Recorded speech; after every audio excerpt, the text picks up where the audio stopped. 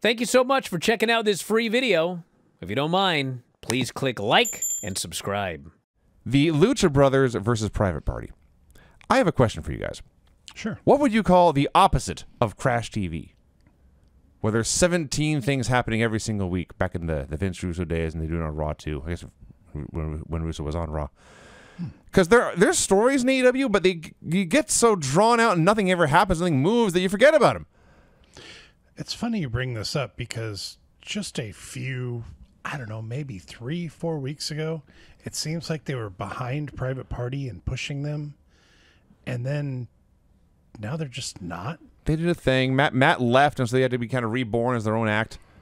You know what's funny is this is exactly how things were in WWE in 2019, where you would watch these 3-hour Raws, and it was like, I've seen this match 6 times in the last 3 months. Yeah, that's fair. Like, we just keep seeing the same match over and over and over again, and it was just like, is there nothing else? Remember, it was like that time where we'd watch WWE, and it was like, do they have 40 people on the... Not even 40. That's probably giving it too much credit. Yeah. We used to always talk about this. Do they have 20 people on the roster?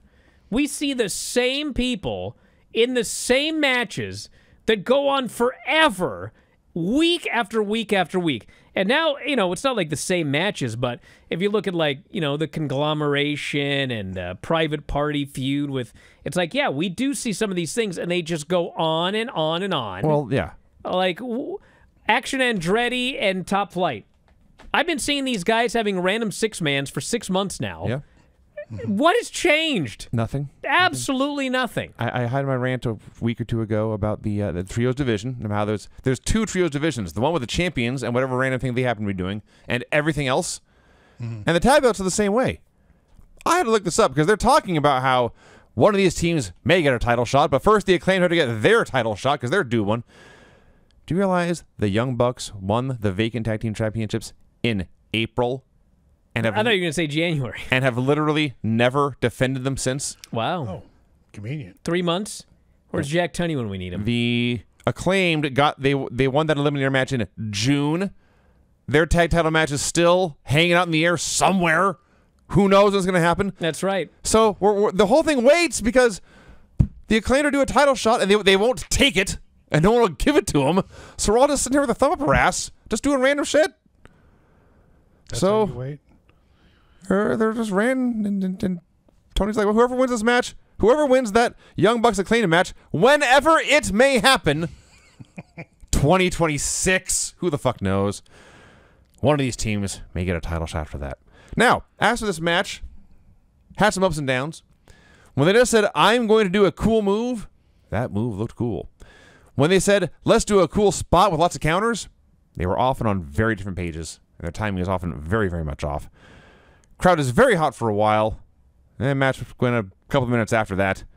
Lucha Brothers did a flurry of moves. They win with the Fear Factor. They get nothing. I like the match. The match is fine. This is the story of AEW right now. It's a bunch of these shows that it's a bunch of good, self-contained matches. I enjoy them. I thought the opener on this show was great. I thought the main event was really good. I enjoyed the Suzuki match, fine enough. The Statlander match was nothing. But, I mean, did I need to watch it? No. It's my job, so I watched it. But, you know, the show's doing okay. You know, it's doing fine enough that they're going to get a pretty good renewal here coming up pretty soon. But I think the issue is it could be doing a lot better. There's a lot of things that could be improved to make Rampage a more must-see show, to make Collision especially a more... Collision should be like SmackDown. You know what I'm saying? It should be like SmackDown. Yeah. Instead, it's like Collision, which is Saturday night, bunch of matches. Yes. Whatever. You know, watch it on Saturday if you want or don't. But, you know, SmackDown is an A show. Raw is an A show. You may think one is more important than the other, but because of the way they do the rosters and how they split up their biggest stars and put them on each show exclusively, you have 2 A shows. And right now we have Dynamite, that's the A show, and then we have like 2 C shows, basically, with just things that happen. Yep. If you like wrestling and you like the wrestlers, it's fun enough to watch, but it is not must-see TV. No. Yes, this main event was good. It held my attention. I didn't have any problems watching it, but I'm still trying to wait to see when these guys, Private Party, finish up their program with Chris Jericho, because that's what they were involved with before all this. I don't get it. Yeah, they never put a button on that. Yeah. No, they need to. They kind of do this with FTR and the Bang Bang Gang, but they don't need to have a draft and a hard split and say this is the only place to see so and so. But you, as a viewer, when you watch Collision, should know you're not going to just watch the same guys who are on Dynamite, or not even the guys who are not good enough to be on Dynamite. But it should have a consistent roster from week to week, consistent programs from week to week that are not to set up matches on Dynamite or Rampage, but set up matches on Collision, and pick one of your 15 champions and make it that the unofficial Collision Championship belt. And programs for that belt are built on Collision. And make this match show seem important. Otherwise, it gets lost in the wash on Dynamite anyway. I think Vinny and I did a show one time, and I described Rampage as like a indie show. It doesn't really matter. Storylines don't really matter. It's just a bunch of guys wrestling other guys, and there's wins, there's losses, and everybody moves on with their life, and nobody is greatly affected. So that was Rampage. I mean, I watched it. I was We never talked a lot bored. about that Rampage show. Yeah. Still got 40 minutes to go. We did, in fact, by popular demand, watch Ready to Rumble. The champion is some fat loser. Yeah, he's a completely talentless, no athletic ability, can't wrestle, broke bum that walked out on his wife and kid. But he was he's over. the world champion. He and was. in the movie, the Well, yeah, but storyline that's a is- microcosm of wrestling, sadly. Yes.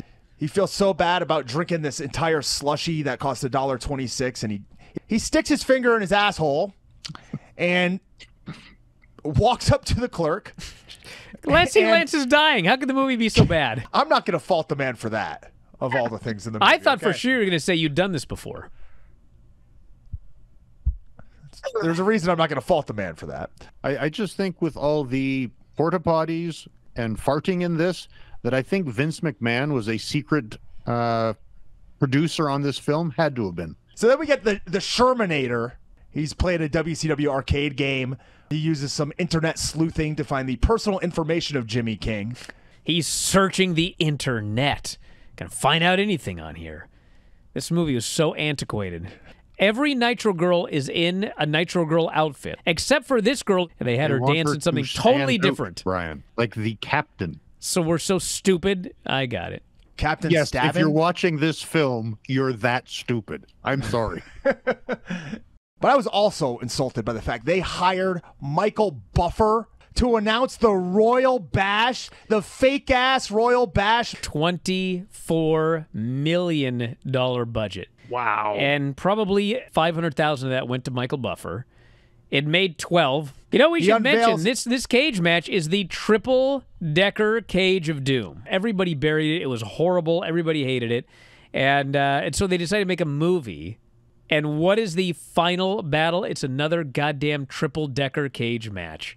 This would be like in 2010 if like TNA made a movie and the final match was a reverse battle royal. They throw powder in someone's face, DDP's, I think, or somebody's, and the dude just looks and goes, "It doesn't work."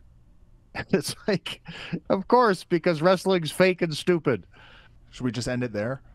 What a soundbite. There has never been a movie I have watched in my entire life which has made me hate myself more. Wow. I'm ashamed that I'm even in the place at 41 years old where I would end up reviewing this movie for money. I would have thought I would have made it out of here by now. You know what I mean? I'm done. Well, everyone, hopefully we can do this again someday. Instead of suffering through the YouTube chat, click like and subscribe.